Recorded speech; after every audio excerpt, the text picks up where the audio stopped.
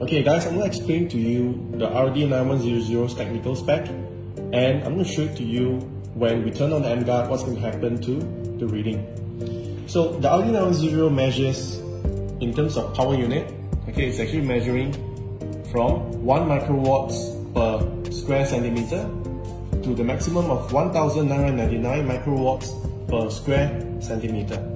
Okay, now if the meter goes overload, meaning the reading goes above 2000, it's going to show or indicate a digit 1 like this. Okay, so when you see digit 1 like this, means the meter went beyond 2000 microwatts.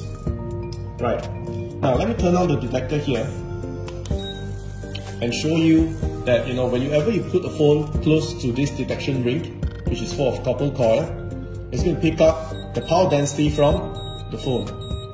So now it's showing and averaging about 1000 to about 1500 microwatts per square centimeter.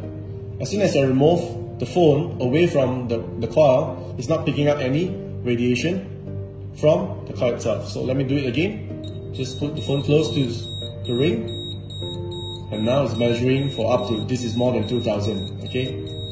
Alright, this is more than 2000. There you go. Now, as soon as I power up the Emguarde, let me show you what happens, okay? So, now, the reading is about 2000 microwatts in average, and let's power up the Emguarde. So immediately, as you can see, the Emguarde is alleviating the radiation from the mobile phone. Now, as soon as I remove the power from the Emguarde, so the detector is going to pick up the reading again from the screen. It's going up to about 2000 microwatts per square centimeter. The next item I'm going to show you is the induction cooker. This is something that we use in the kitchen. So before I power up the induction cooker, there is no radiation reading from the detector. Now as soon as I power up the induction cooker, the reading shoots up to 2000 microwatts. Okay?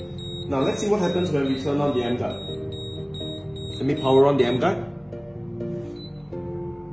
Okay, let me do a control test.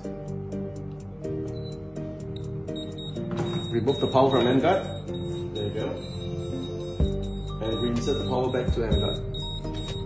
So Emguarde has the ability to alleviate the radiation from the induction cooker. Now I'm going to show you the radiation reading from the DV box. As soon as I turn on the detector, the entire area is more than 2000 microwatts because the DV box is just right here. Now let me show you what happens when we turn on the Emguarde.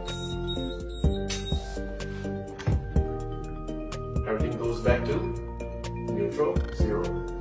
Let's do a control test by switching off the Emguarde. Immediately the radiation comes back. Okay, turn it back on. Alright,